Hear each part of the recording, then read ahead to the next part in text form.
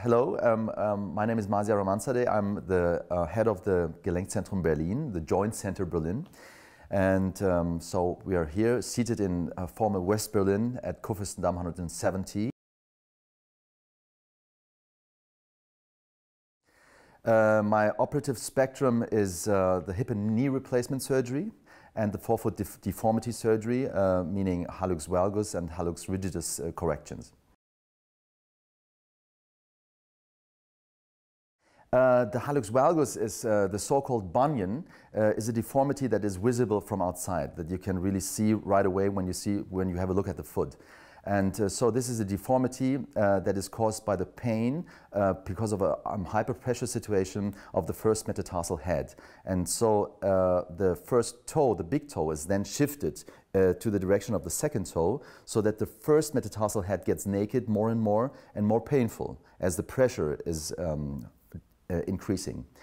The hallux rigidus is normally not that much visible from outside, as there is no deformity that is very evident, but the hallux rigidus is a diminishing of the cartilage of the first metatarsophalangeal joint, so that the pressure is provoking inflammations and pain, and bony structures that are getting thicker and thicker around the joint, that are preventing the toe from bending and extending.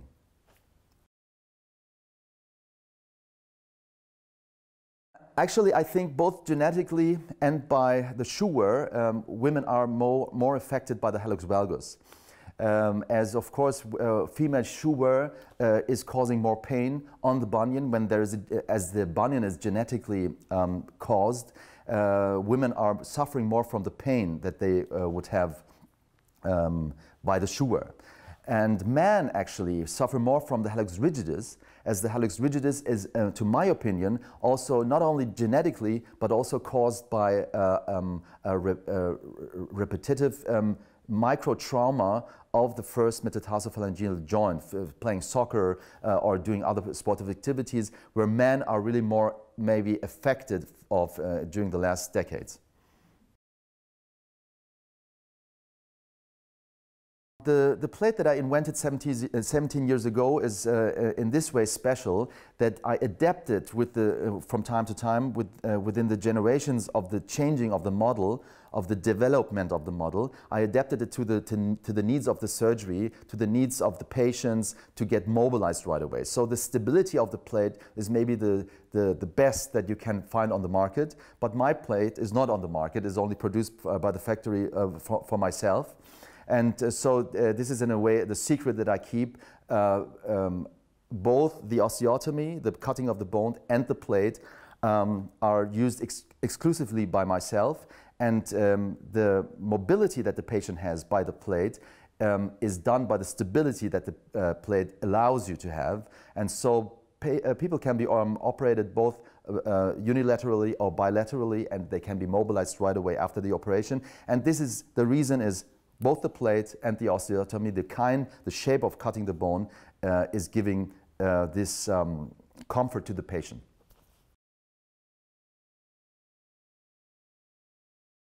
The plate can be left inside as it is produced of titanium, but at the other hand, the plate is usually being removed, as the soft tissue over the plate, over the first metatarsal shaft, is not that thick usually at the patients, especially in skinny women, so that I tend to remove the plate after 1 year. The patients are able to walk right after the operation. They get discharged from hospital after 3 days when the wound is dry. So the wound drying is the main thing that I'm looking for when I hospitalize the patient. But the patients are able to do any normal activity after they get discharged from hospital, but jumping, springing, and equivalent sportive activities. So this is something I would like them to avoid for the first 3 months until the bone is completely healed, that I see from the x-ray that the patient send to me or bring to me, and then I give the freedom of the whole sportive activity after 3 months. But until that time, the patient is able to participate in the daily life. He can drive the car after 1 week as long as the wound is dry.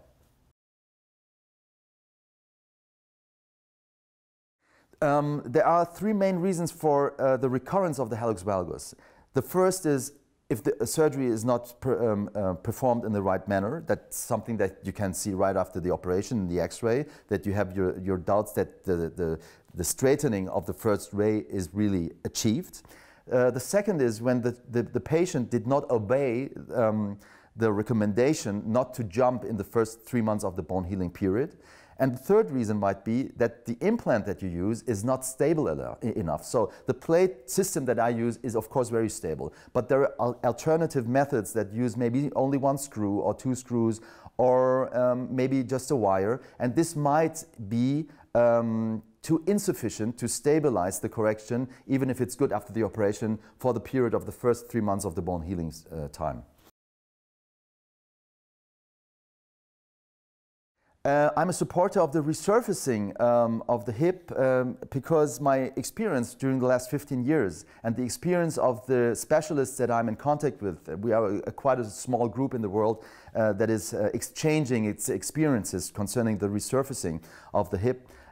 We have very good results. The bad results that have brought a kind of negative propaganda against the resurfacing system is caused by failed implants by companies that try to imitate the good implant that we still use today, the Derek McMinn original implant, and they failed because they changed the shape of the model, and this caused a higher load of metal ions, and this caused maybe the failure of these systems. But this is something that the implants that still are on the market, the 3 implants that are still on the market, do not have to the extent of a significance.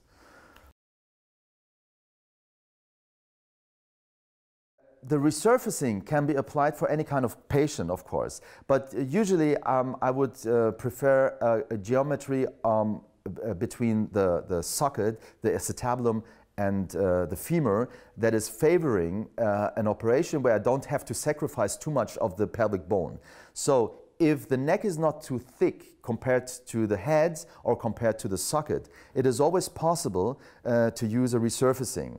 And I also applied or expanded the indication for this implant, also for the elderly, also for people who are female, or also for people who are smaller. This is a recommendation that really, or the expansion of this in the indication is maybe going over the extent of the recommendation, but in my hands, in my experience, I only had good experiences with this, and so this is, if a patient asks me to have this, I really would not deny to do it for him, even if he is in the elderly, even if he is female or smaller.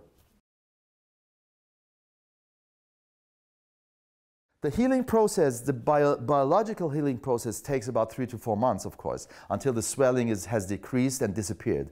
But the patient is right away after the operation able to be mobilized the next day after the operation. So after he has had his operation and narcosis, he is really able to put full weight bearing on his artificial joint. And so within the first days, the patients get impatient and they want to be discharged after resurfacing of the hip within the first 5 or 6 days after the operation. Actually, there is no limit for the sportive activity. Of course, I don't recommend acceleration sportive activities, but this is also possible. And if the patient feels secure and safe, he also will not be prevented by the recommendation of the surgeon to do these activities. But I would say he can do he can perform any sportive activity, but I don't recommend acceleration sportive activities. The knee joint replacement is recommended always when, of course, like the hip replacement, when the patient suffers from an arthritic situation where he's not able to get rid of the pain by conservative treatment. And so whenever the patient feels a discomfort, whenever his social life is bothered, and to the extent that he is always confronted to the pain, he is really mature for being operated and having a knee replacement or hip replacement.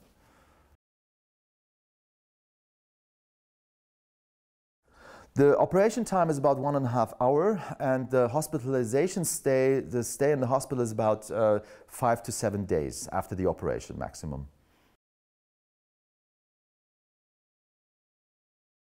I would recommend, especially for the hip and knee replacement, a physiotherapy that can be performed as an outpatient procedure, so you don't have to be hospitalized in a rehab clinic. You can do it from at home, and it's good to have a gait training where your gait is really is aiming for a symmetric gait again after the operation.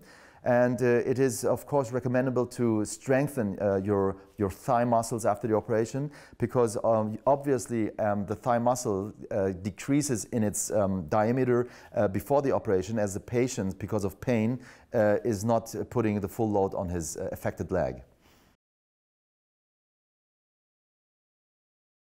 The longevity of the artificial hip or knee replacement is quite similar. So when you get a hip or knee replacement today, you can, for the future, calculate that you will have it still inside after 15 years in 90% of the cases. That means the longevity of the hip or knee replacement that is implanted today is about 90% after 15 years. So 10% have been changed, or there has been a revision surgery for by any means or any reasons. Maybe the main reason is the aseptic loosening of the joint. So that the procedure has to be redone. We have to have a revision. But this is in only maximum, this is the data that we have today, in 10% of the cases. The case, actually. Yeah, I'm not a supporter of the minimal invasive surgeries. Well, at the knee replacement, there was a VAC where it was proposed, but it has been left because they didn't see any advantage in really reducing the cut, but they saw disadvantages because it was more difficult to have an overview of the knee joint and implanting the implant. And for the hip replacement, it is still, they're still talking about the so-called minimal invasive hip replacement surgery.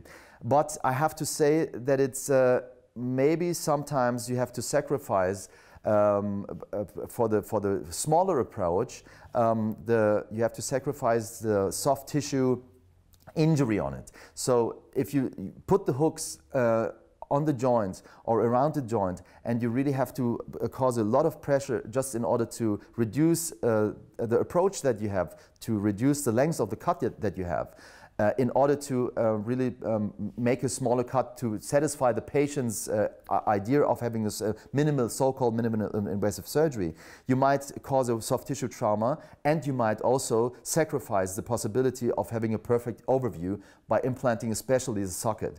At the other hand, also now we're talking about short stems in the hip surgery, and the short stems are having no bigger reason other than that it's not that you are sacrificing less bone, although it's propagated by the surgeons that are using it or by the companies that are producing these prostheses. The short stems are having their reasons, especially nowadays, because of the so-called minimal invasive approach, because it's more difficult to implant the normal stems now with this approach, because it's more difficult to get around the corner when you prepare the shaft in the thigh, in the femur. So the reason now that the industry is producing more short stems is not because the short stem has any biomechanical advantage. The short stem is more easy to implant when you make a short cut. In case there should be any open question, you can always pass by at Kudamm 170 at Gelenkzentrum Berlin in former West Berlin. And so I will be there on Fridays especially for my outpatient clinic where I can answer your questions. Thank you. Bye-bye.